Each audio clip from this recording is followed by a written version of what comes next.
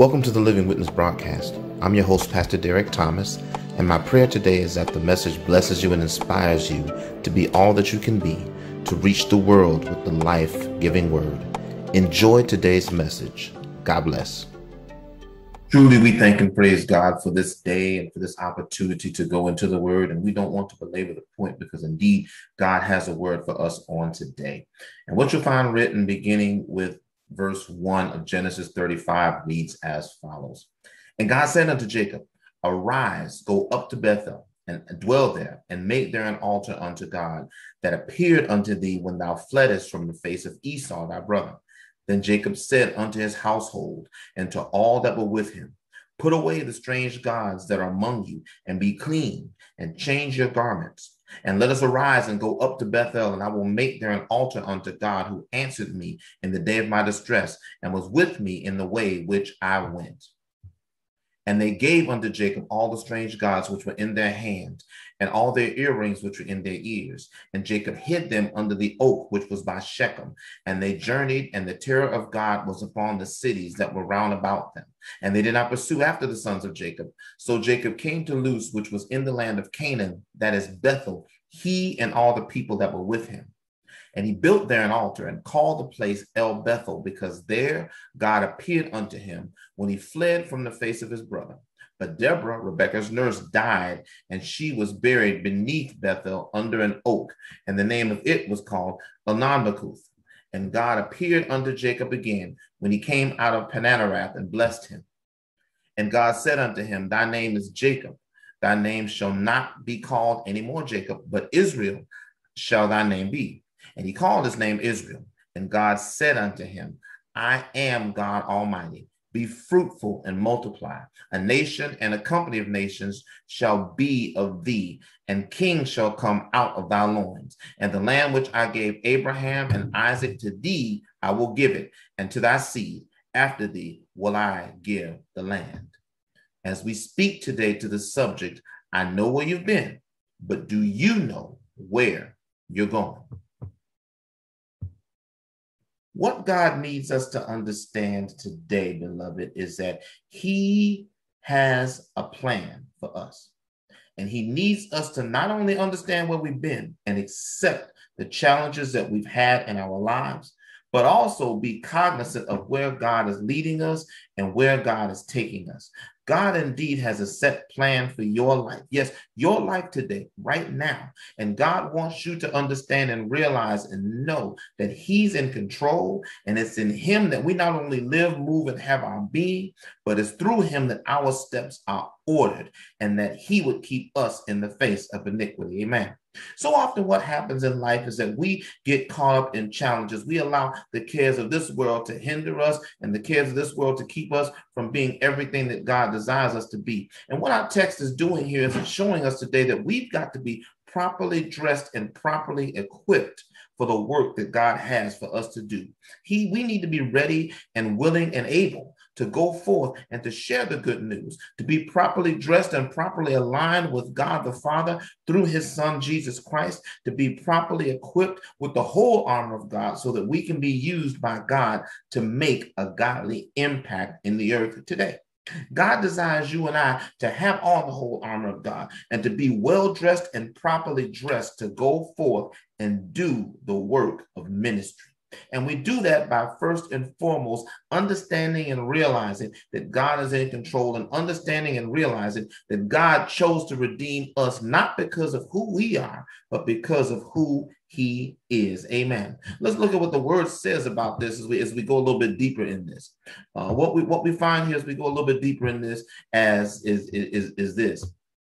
We find as we go further along here that God has a purpose and a plan for our lives. And Colossians 1 verses 20 and 22 spell it out clearly. And having made peace through the blood of his cross, by him to reconcile all things unto himself. By him, I say, whether they be things in earth or things in heaven. And you that was sometime alienated and enemies in your mind by wicked works, yet now hath he reconciled in the body of his flesh through death, to present you holy and unblameable and unreprovable in his sight. It's significant to understand what's happening here. When we look at this particular passage of scripture, beloved, what we see here is two things happening in this instant. The first thing that we see happening is that God is making crystal clear to Jacob, I know where you've been.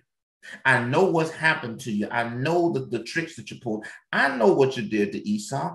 I know what you did to your family. I know what your name means. Your name literally means trickster. So you are living up to what your name is. You are living up to what your name says. And this is why I say so often, beloved, that words carry weight, and we've got to be mindful of what we name our children. We've got to be mindful of the labels that we put on things, because names carry weight. And each time you speak a name, it reaffirms what that individual is. And there are so many of us that are walking around not even realizing that we're reaffirming the negative dynamic by saying our name. But the blessing in it all, even in the midst of that, I'm not saying for you to change your name. What I am saying is change your perspective.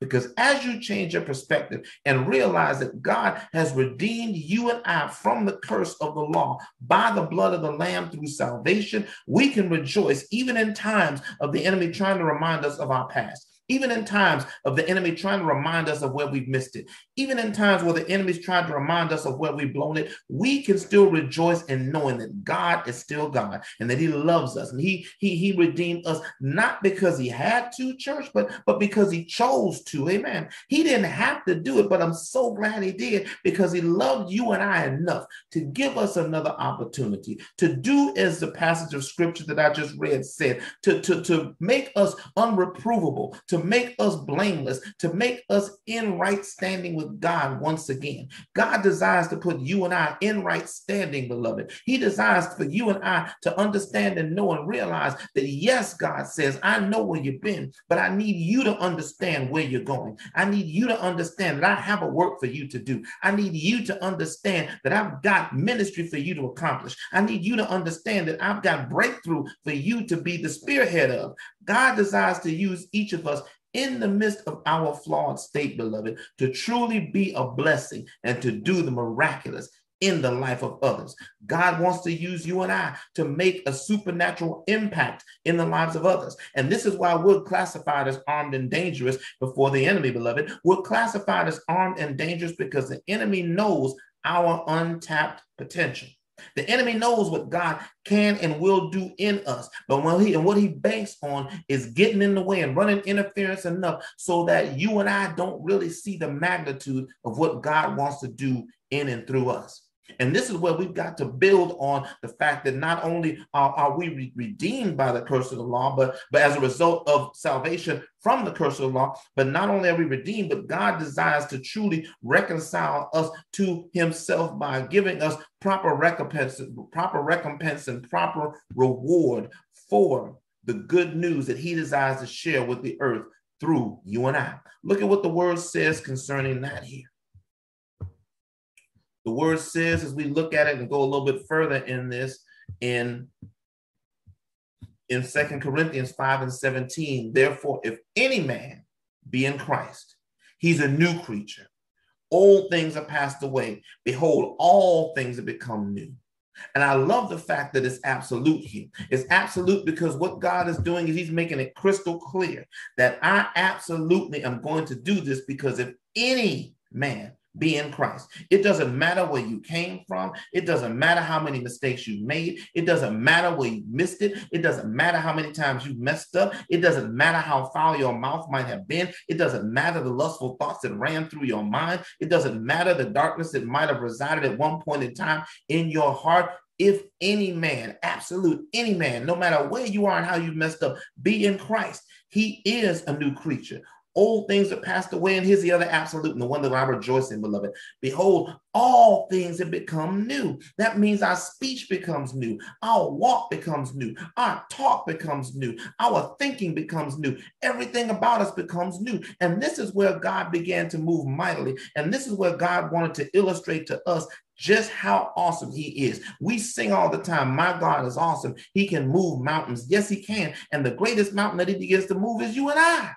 And he does it by just like what he did for Jacob here in our text. He meets us where we are. He lets us know where we've messed up. But in the midst of it, he lets us know, yes, you've messed up, but I need you to do this. If you're willing to give yourself to me, and if you're willing to allow me to be God in your life, and if you're willing to let me have full and unfettered access into your heart and into your mind and into your spirit, I will change you, says God, from the inside out. I will change your name, says God, from the inside out. No longer will you be recognized as whatever your name might be in the negative connotations of it, but I'll put the positive dynamic with it because I'm with it. And wherever I am, things are good. Wherever I am, God says, things are lovely. Wherever I am, God says, things are true and of a good report. That's why the word tells us to think on those things that are pure and lovely and true and praiseworthy and of good report. Those things that have God's nature in them. Because when we're created anew, beloved, we have God's nature in us.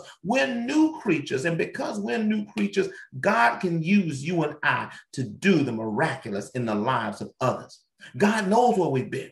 God is saying, I know where you've been. I know where you've messed up. I know your shortcomings. I know your faults. I know your hangups. I know every idiosyncrasy there is about you. But because I've made you a new creature, all the old things have passed away and everything now is new. The slate has been wiped clean. So do you understand and know where you're going, beloved? Do you understand and know the magnitude of ministry that I have residing in you? Do you understand and know that my eyes are on you? And as my eyes are on you, I have things for you to do. Do you understand and know just how armed and dangerous you are? 007 carries a moniker that he's licensed to kill. Do you not understand that you're licensed to kill the enemy and the snares and the traps and the tricks of the enemy because I've ordained you to do so, because I've anointed you with my Holy Spirit, because I've sealed you with the blood of my Son? Do you not know that you're licensed to kill in the spirit everything that's not like God? Do you not know that you have authority to walk upon serpents and scorpions and to drink anything deadly and it not harm you, says God? God wants you and I to know today, beloved, that we have a destiny. We have a charge to keep. We have a God to glorify. We have victory to achieve. And it goes even further than that. God lets us know, lastly, that not only are we redeemed and not only are we properly recompensed, but we have an assurance that we're going to be truly reconciled to God through Jesus Christ. And the reconciliation is going to be one so that the world is going to see it. Look at the words. Well, look at what the word says about that here as we go a little bit further, as we actually come down the home stretch of what God is saying here. What he's saying here, lastly and most importantly, is found in 1 Peter 5:10. It says, but the God of all grace, who has called us unto his eternal glory by Christ Jesus. After that, ye have suffered a while, make you perfect, establish, strengthen, and he settles you. What God is saying in this passage of scripture is he's saying two things. He's saying, first and foremost, that you're going to go through some things. See, I know where you've been, God is saying. You're going to go through some things because this is part of the recipe of achieving the cocktail of victory. You've got to go through some things. And as you go through some things are going to be exposed in you. And the things that are exposed in you that are not of me, God says, he wants those things stripped away. He wants us to come before God in prayer. He wants us to repent. He wants us to say, God, we're sorry at the heart level. He wants us to say, we'll never do it again. And what it says here goes on to say, which is where the good news is and the reconciliation is that as you do this, not only am I going to meet you where you are and redeem you or buy you back, which I've done through the blood of my Son, and not only am I going to recompense you or properly give you payment for what was owed to you because of being my son and you being out of place, now I'm going to take you and truly redeem you to myself. I'm going to take you and truly place you back in the place where you belong, which is at my right hand, because it's at the right hand of God, beloved, where power and authority lie. It's at the right hand of God, beloved, where power and authority are for us to use, to wield, to make a difference in the lives of others. That's where the source of our power for deliverance comes from. That's where the source of our power the healing comes from. That's where the source of our power for walking upright comes from. That's where the source of our power for living a life that's pleasing to God comes from. God wants you and I to know today, church, that he wants you and I to walk in the fullness of the anointing, because after a while, we're going to have victory. It might not look like it now, but God knows where we've been. It might not look like it now, but God knows the time we spent in our prayer closet. It might not look like it now, but God knows the times we've tripped and fallen, but we've trusted him enough to get up. It might not look like it now, but God knows every struggle and every tear that you've cried. He knows every heartache and pain. He knows every wrong that's happened to you. He knows every hiccup and mistake that's happened in your life. He knows every miscue that we've taken. He also knows our hearts. He knows what he's placed in us. He knows the gifts and talents and graces he's given us. He knows that we're fearfully and wonderfully made. He knows that each of us are one of a kind. He knows everything there is to know about us. And because he knows these things, he knows that ultimately the principle of sowing and reaping in every area of life works. And beloved, because he has you and I dressed in the whole armor of God, and because he has us equipped properly for every season, we're men and women of all seasons with the whole armor of God. The season is coming where we're going to be established. The season is coming where we're going to be blessed. The season is coming where victory is going to be ours. The season is coming where we're going to be the head and not the tail, and above and not beneath, and lenders and not borrowers, and victors and not victims. God needs us to understand, I know the pain that you've gone through. I know the Jacob season that you've gone through. I know the trickster that you once were, but I've changed your name. You're now in your Israel season. You're in your season of promise. You're in your season of breakthrough. You're in your season of productivity. You're in your season of jubilee. You're in your season of anointing. You're in your season of favor. You're in your season of overflow. You're in your season of dominion. You're in your season of power. You're in your season of grace. You're in your season of might. You're in your season. And because you're in your season, God desires to use you. God desires to use us in our season to change the seasons of life of others, to change the station of life of others. God needs you and I to be sincere about doing the work of ministry.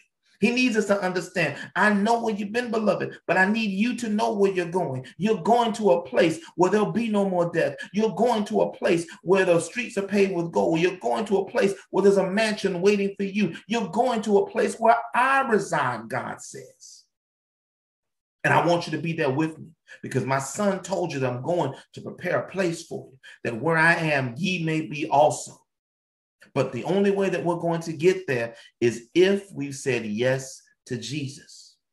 So I appeal now to you today to ask yourself the question. God knows where you've been. He knows every struggle that you've had. He knows every test and every trial that you failed. He knows every time that you tried to do it right, but something's gotten in the way to make it wrong. The word deals with it. When I would do good, the word says evil is ever present. But the word also goes on to say that there's a greater law at work.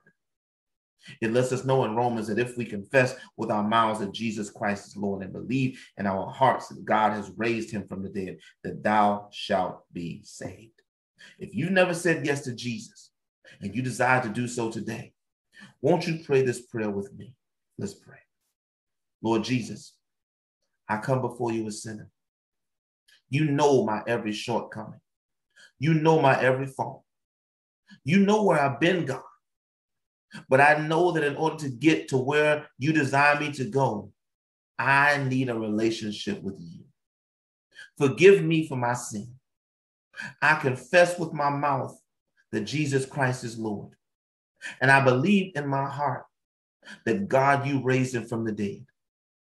Your word says that if you confess with your mouth that Jesus Christ is Lord and believe in your heart that God raised him from the dead, that you shall be saved. So by faith, God, since I've met the condition, I thank you that now I'm saved. Come into my heart, Lord Jesus. Come into my heart, Father God. Empower me, Holy Spirit, that together the three of you might move and work in me so that I might be a living witness of you in the earth. And I thank you for doing it now. In Jesus' name, amen. If you prayed that prayer, I want you to get in touch with us. Please email us at livingtowitness@gmail.com. That's the word living, the number 2witness@gmail.com. We want to rejoice with you. We want to praise God with you as we praise God for you. Until next time, this is Pastor Derek Thomas encouraging you to continue to walk by faith and not by sight, knowing that it's not about where you've been, but where you're going that makes an eternal difference. Living Witness Ministries is a church on the move dedicated to sharing the good news of Jesus Christ through the preached and taught word, community activism and outreach, and practical ministry designed to meet needs, bless hearts, save souls, and change lives. You can sow into the ministry via our Cash App at $LW Ministries 2020. That's $LW Ministries 2020. Sow your seed into the good works and good ground of Living Witness Ministries today. And thank you for helping us reach the world with the life-giving word.